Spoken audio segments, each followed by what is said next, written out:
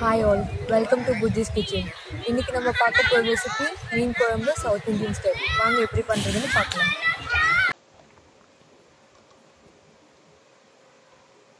மீன் குழம்புக்கு தேவையான பொருட்கள்: ரோஹு இல்லைனா கட்லா ஃபிஷ் 1 kg, மீடியம் சைஸ் தக்காளி 7, 10 பல் சின்ன வெங்காயம் பொடியாக நறுக்குனது, ஒரு பெரிய வெங்காயம் பெருசாக நறுக்குனது, கருவேப்பிலை, கொத்தமல்லி, மல்லித்தூள், மிளகாத்தூள், மஞ்சத்தூள், பூண்டு, பச்சை மிளகா 4, எண்ணெய் தேவையான அளவு, ஒரு லெமன் சைஸ் புளி கரைச்சல், அரை மூடி தேங்காய் துருவினது.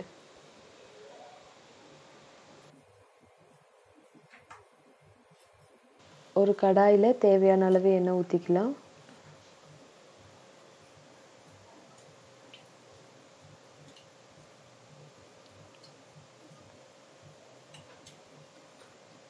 ஒரு 10லேருந்து 12 பல் அளவுக்கு பூண்டு போட்டுக்கலாம்.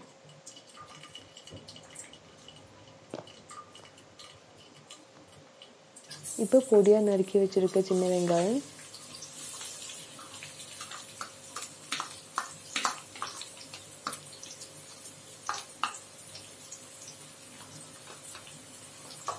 இதை கொஞ்ச நேரம் நல்லா எண்ணெயில் வதக்கிடலாம்.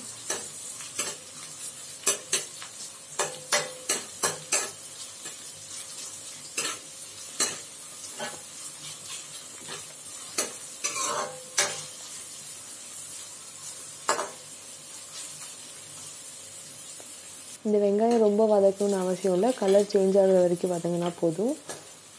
நான் 6 தக்காளி வெட்டி வச்சுருக்கேன், அதை இப்போ ஆட் பண்ணிக்கலாம். ஒரு தக்காளி அப்புறமா போட்டுக்கலாம். இதையும் நல்லா மிக்ஸ் பண்ணிடுங்க.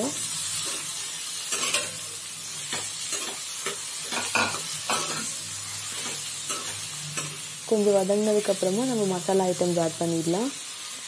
நான் இப்போது 2 ஸ்பூன் மிளகாத்தூள், 2 ஸ்பூன் மல்லித்தூள் ஆட் பண்ணியிருக்கேன். நான் ரெண்டுமே ஈக்குவலாக ஆட் பண்ணியிருக்கேன். நீங்கள் ஒரு வேளை காரம் அட்ஜஸ்ட் பண்ணுறதா இருந்தால் நீங்களும் ஈக்குவலாக ஆட் பண்ணிக்கோங்க. இப்போ இதையும் நல்லா மிக்ஸ் பண்ணி விட்டுடலாம்.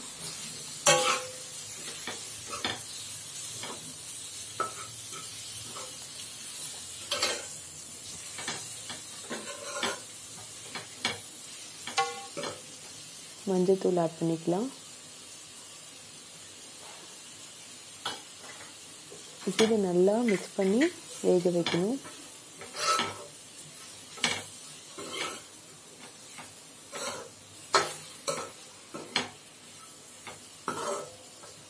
இந்த டிஷ்ஷுக்கு தேவையான ஸ்பைசஸ் எல்லாம் இப்போவே ஆட் பண்ணிடுறோம். ஸோ நம்ம கொஞ்ச நேரம் க்ளோஸ் பண்ணி வைக்கலாம். ஒரு 5 மினிட்ஸ் கழித்து பாருங்கள், நல்லா தக்காளி எல்லாம் நல்லா வெந்திருக்கு.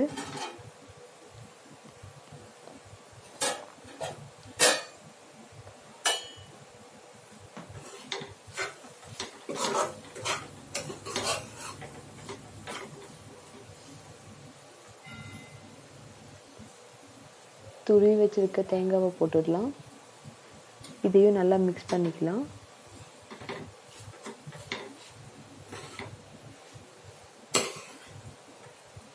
இந்த டிஷ்ஷுக்கு தேங்காய் துருவி போட்டால் தாங்க நல்லாயிருக்கும். ஸோ நீங்களும் அப்படியே ட்ரை பண்ணுங்கள்.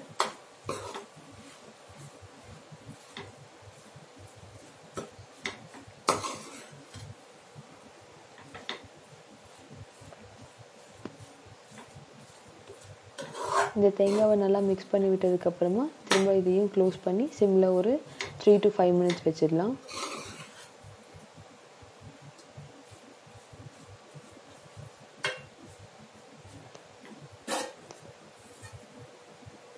இப்போ நான் க்ளோஸ் பண்ண போகிறேன். பாருங்கள், ஒரு 3 to 5 மினிட்ஸ் ஆகிடுச்சு. இப்போ இந்த கிரேவி எல்லாமே நல்லா தேங்காவோட மிக்ஸ் ஆகிடுச்சு.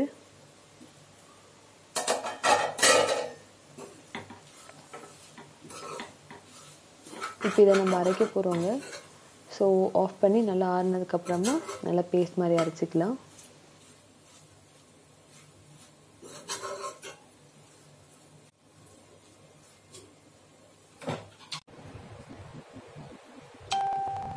இந்த மாதிரி நல்லா பேஸ்ட் அரைச்சி வச்சுக்கோங்க.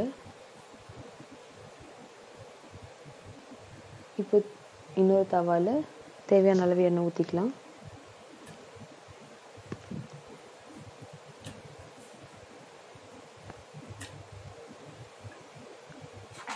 இப்போது மிச்சம் இருக்க பூண்டை பொடியாக நறுக்கி வச்சுருக்கேன், அதை போட்டுக்கலாம்.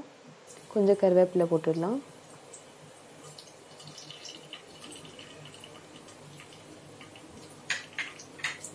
இப்போ பெரிய வெங்காயமும் ஆட் பண்ணிக்கலாம். இங்கே பாருங்கள், பெரிய வெங்காயம் நான் சைஸ் பெருசாக வெட்டியிருக்கேன்.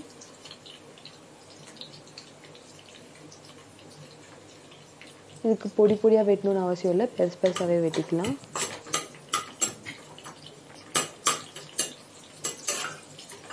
நல்லா கிளறி விட்டுட்டேன்.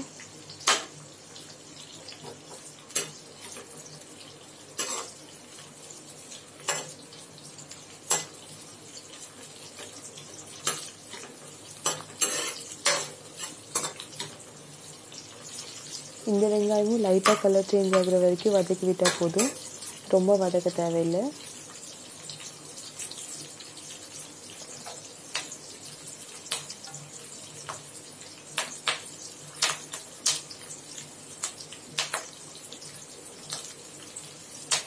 இப்போ பாருங்கள், லைட்டாக கலர் சேஞ்ச் ஆகிருக்கு. இப்போ நம்ம அரைச்சி வச்சுருக்க பேஸ்ட் இதில் கொட்டிடலாம்.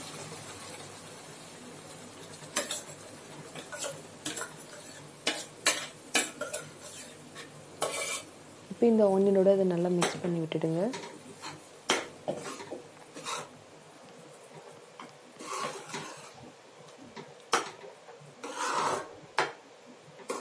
இந்த பேஸ்ட்டை நீங்கள் லைட்டாக டேஸ்ட் பண்ணி பாருங்கள். உங்களுக்கு ஒரு வேளை இந்த டிஷ்ஷில் ஸ்பைசி, அதாவது காரம் கம்மியாக இருக்குது அப்படின்னு ஃபீல் பண்ணிங்கன்னா நீங்கள் இப்போ கொஞ்சம் chilli powder, coriander powder add பண்ணிக்கலாம்.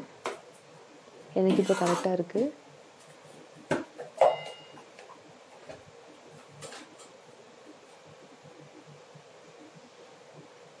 இப்போ தேவையான அளவு உப்பு போடலாம். இந்த டிஷ்ஷுக்கு தேவையான அளவு உப்பு இப்போ போட்டுக்கோங்க. அதையும் நல்லா மிக்ஸ் பண்ணி விட்டுடுங்க.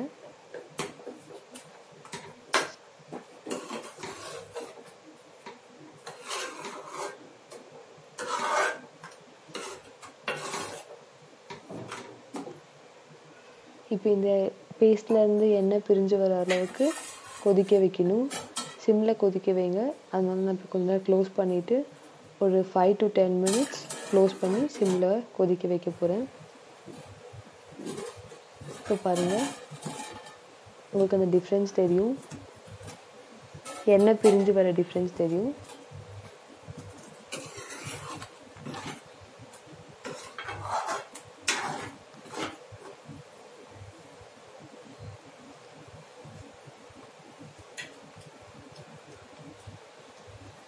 இப்போ நம்ம வெட்டி வச்சுருக்க பச்சை மிளகா போட்டுக்கலாம். அதோட ஒரு தக்காளியை பெருசாக வெட்டி வச்சுருக்கேன், அதையும் இப்போ போட்டுக்கலாம். இதையும் நல்லா மிக்ஸ் பண்ணி விட்டுடுங்க.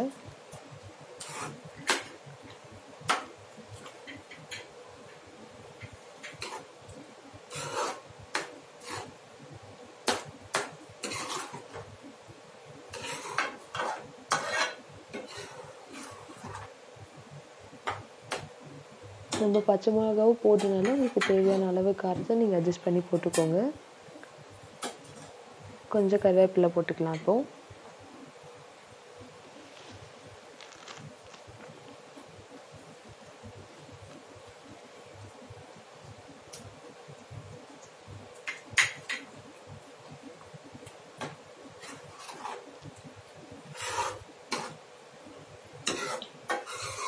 இதையும் நல்லா மிக்ஸ் பண்ணிவிட்டு திரும்ப ஒரு 5 minutes சிம்மில் வச்சு க்ளோஸ் பண்ணிடலாம்.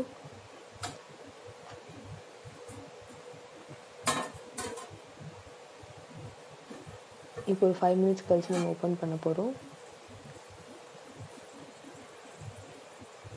பாருங்கள், நம்மளுக்கு நல்லாவே டிஃப்ரென்ஸ் தெரியுது. அந்த பேஸ்ட் கொஞ்சம் திக்காக இருக்குது, ஸோ அதில் இருக்கிற வாட்டர் கன்சிஸ்டன்சி எல்லாம் இல்லை.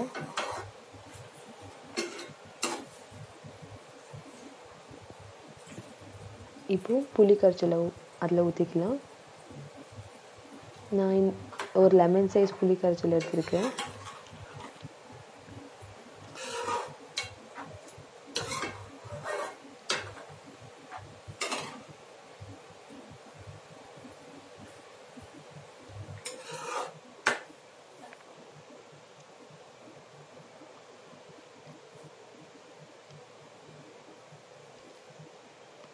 இப்போ இந்த டிஷ்ஷுக்கு தேவையான அளவு தண்ணி ஊற்றிக்கலாம். நான் அந்த மிக்ஸி ஜார்லேயே வாட்டர் ஊற்றி நல்லா மிக்ஸ் பண்ணி இதில் ஊற்றிட போகிறேன்.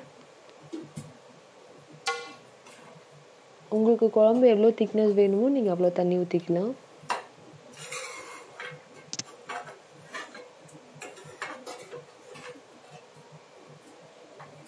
நான் இன்னும் கொஞ்சம் தண்ணி ஆட் பண்ண போகிறேன்.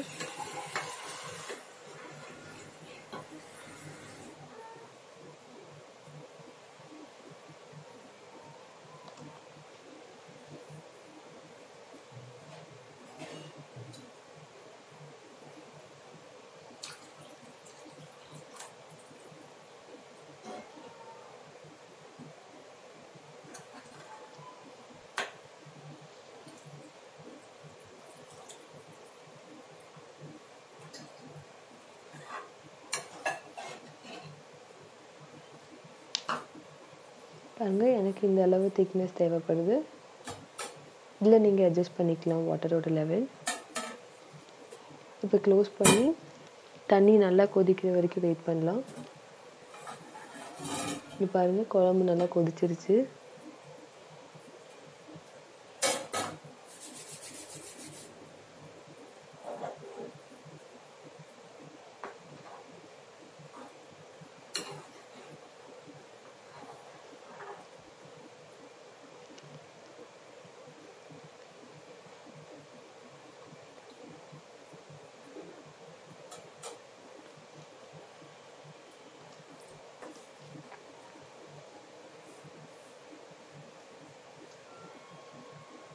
இன்னும் நல்லா கொதிக்கணும். இங்கே பாருங்கள், நல்லா கொதிச்சிருச்சு.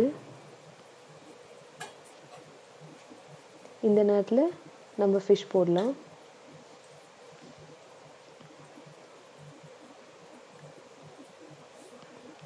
இன்றைக்கி இந்த ஃபிஷ் குழம்புக்கு நான் ரோஹு யூஸ் பண்ணுறேன். நீங்கள் இதுக்கு பதிலாக கட்லாவும் யூஸ் பண்ணிக்கலாம், ரூப்சந்த் ஃபிஷ்ஷும் யூஸ் பண்ணிக்கலாம்.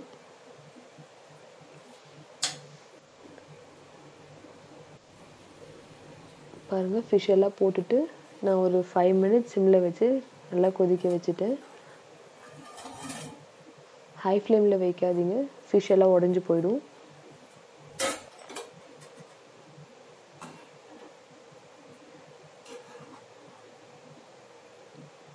அவ்வளோதான், ஃபிஷ் எல்லாம் வெந்திருக்கு நல்லா.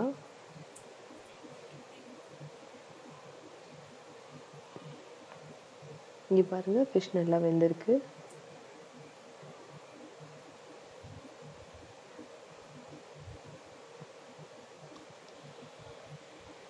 அவ்வளோதாங்க, ஃபிஷ் குழம்பு ஆல்மோஸ்ட் ரெடி ஆகிடுச்சு. ஃபிஷ் குழம்பு நம்ம அப்போவே செஞ்சு சாப்பிட்றத விட ஒரு 2 or 3 ஹவர்ஸ் கழித்து சாப்பிட்டோன்னா இன்னும் டேஸ்ட்டாக இருக்கும். இப்போது வெட்டி வச்சுருக்க கொத்தமல்லி தழை அதோட ஆட் பண்ணிக்கலாம்.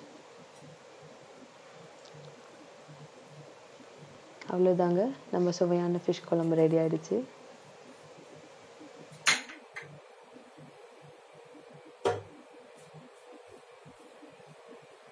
Thanks for watching this video. இந்த ரெசிபியை வீட்டில் ட்ரை பண்ணி உங்கள் கமெண்ட் செக்ஷனில் கொடுங்க. See you on my next video. Until then, this is Vineta signing off. Bye.